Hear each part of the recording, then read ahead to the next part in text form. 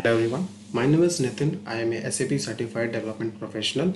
I am taking a course on SAP Hybris online training in which I will be covering all the SAP Hybris modules starting from basics to advanced.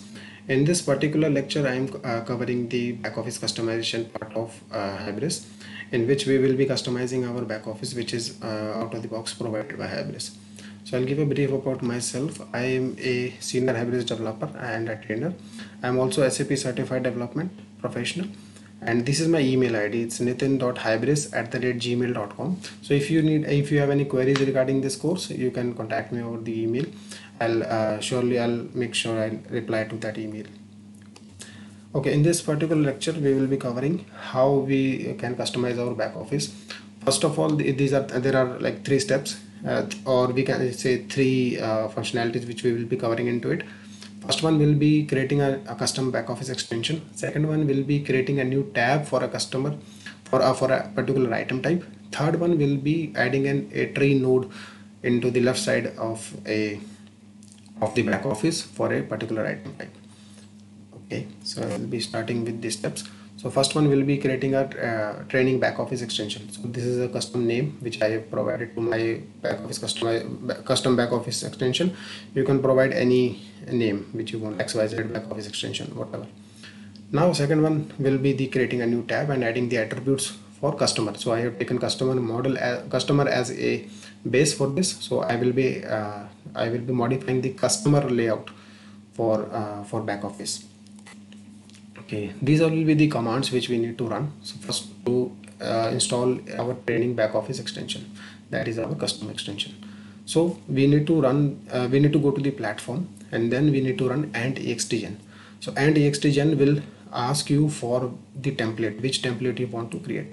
So here there is a list of extension which are a template which is given to you. In this, you need to select the back office extension. By default, YMT is selected, but you need to write it down as Y back office extension.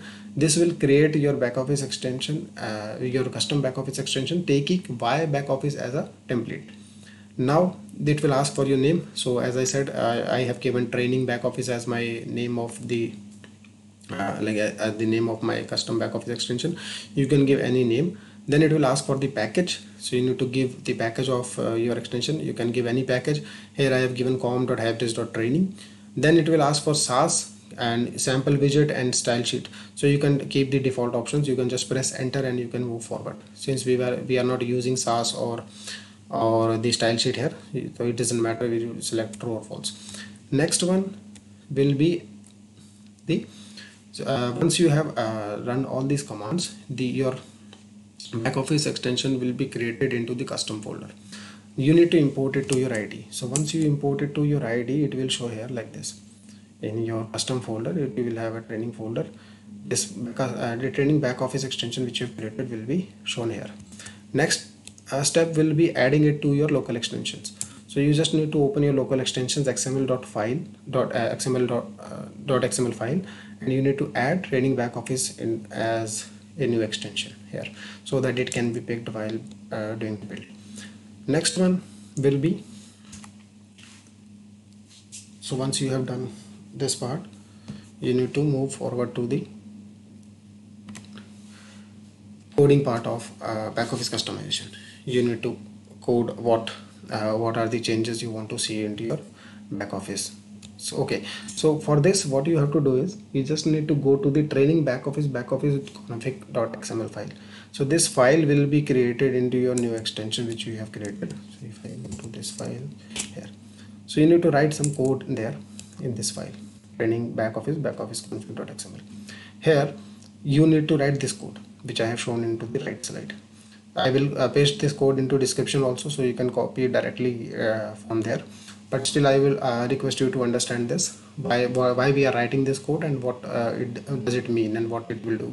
So in this, we are writing the type as customer. So this will be the item type which you want to edit into the back office. So edit means you want to add a new tab to which item type or which screen, I will say.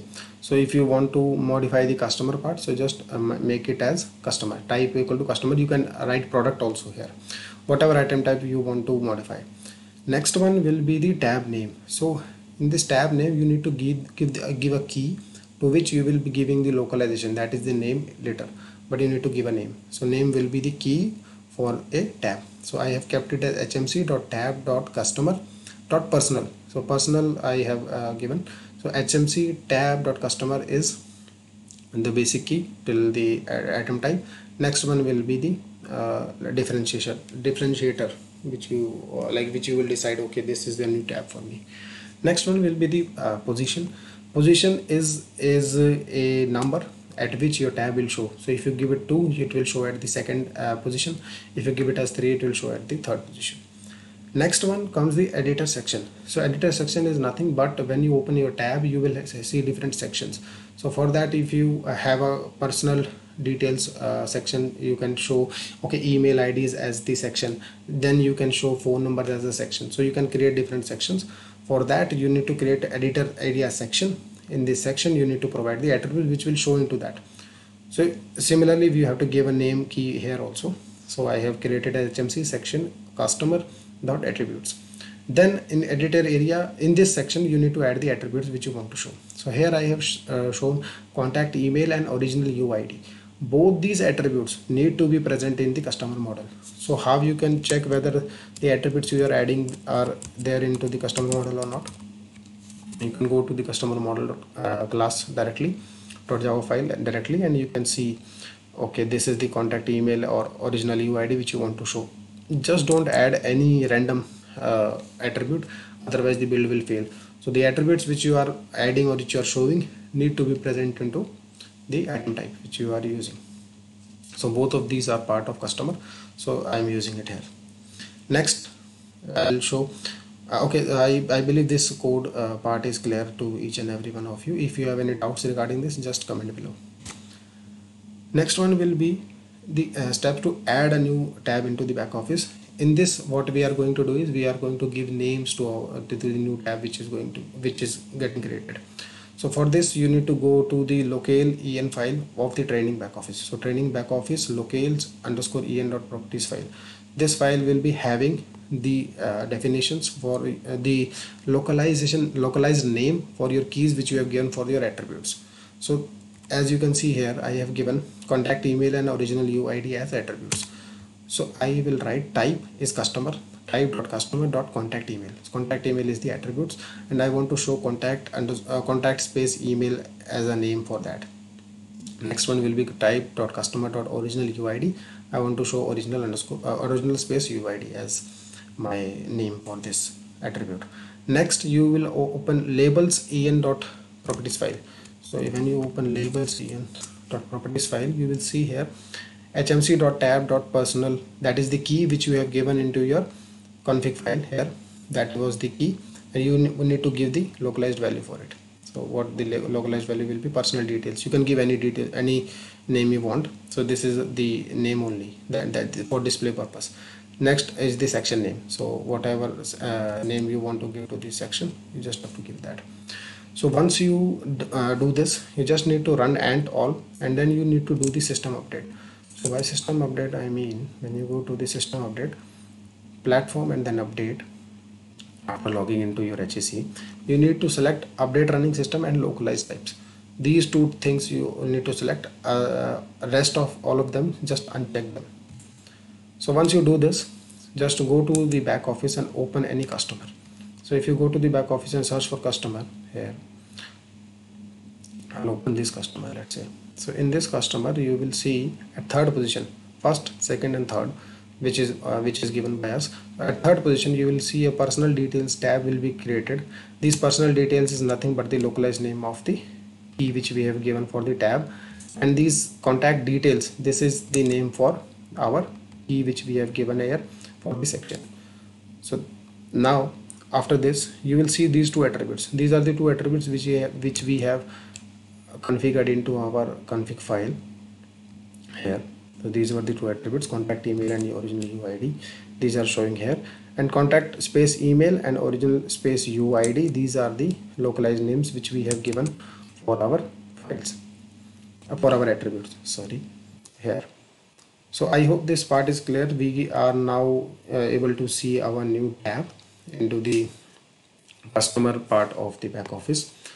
So this is a small customization which you can do into back office, and that is and this is a day-to-day requirement of projects. They want a separate segregation for some of the attributes, just for the customer support and admin to have a better view of the UI and to go to some attributes directly.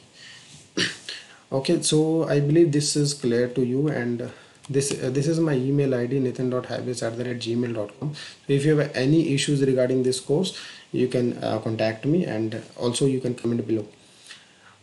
Also in the starting I have mentioned that we will be adding a tree node also, and advanced search options also, but that we will be doing into the main lecture, which is a part of my course. So if you like this one, this back office customization part for creating a new tab, you can contact me and you can enroll into my course directly. I hope you enjoyed the session. Thank you and have a nice day.